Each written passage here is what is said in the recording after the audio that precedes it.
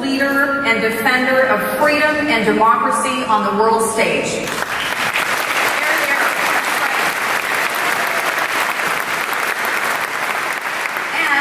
Recognized that regular Canadians, not the government, know what's best for their families.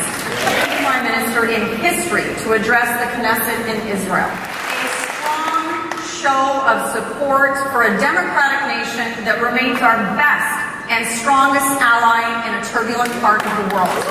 It was Prime Minister Harper who stood up to Vladimir Putin, face to face,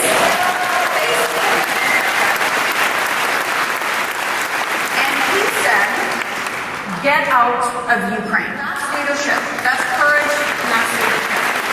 Under Prime Minister Harper, Canada never took a back seat or stood on the sidelines when it came to the fight against terrorism. Never.